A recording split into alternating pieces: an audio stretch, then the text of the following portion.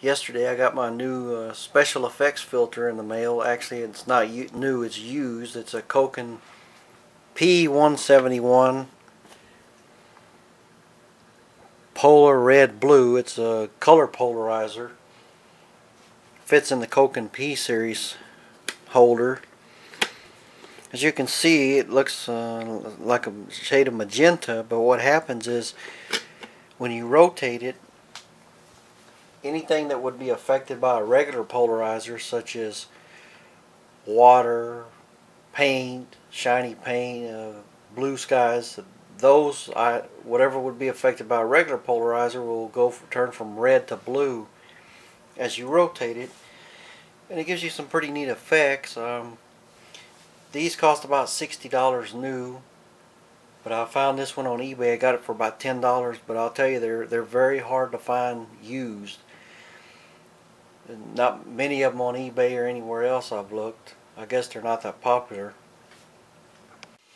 So coming right up is a couple of videos where I shot it outdoors on a sunny day with a filter in action. I shot video as I was rotating it, and at the very end of the video you'll see two still pictures.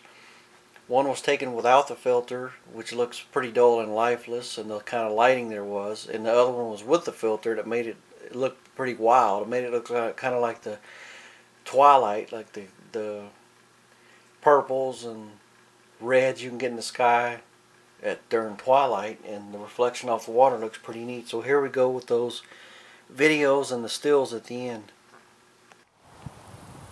I'm at Challenger 7 Memorial Park near League City, Texas, and here's a little demonstration of the Cokin P171 red blue very polar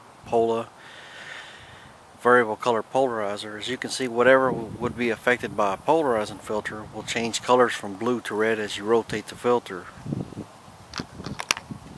So I'm rotating the filter now.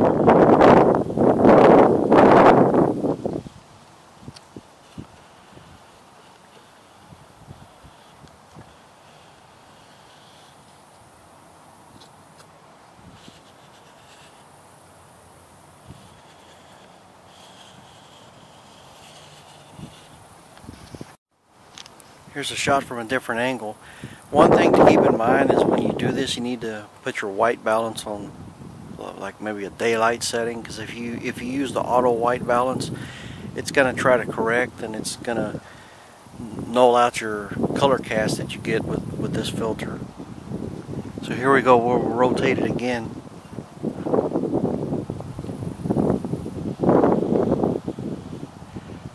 That looks pretty good, pretty wild.